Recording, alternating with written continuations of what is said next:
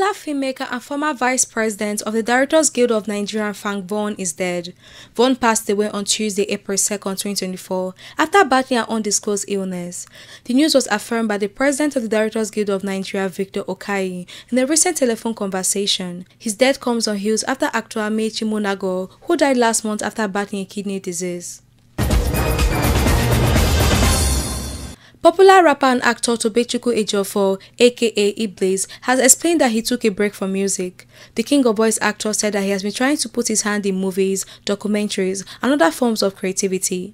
He also added that him being a dad was the major factor he took break from music. He said that his 2 kids came miraculously, so he took off time to spend with his family and to raise his kids. And that's it on the entertainment segment on News Now. Queen Ibanigo, TV360 News, Lagos.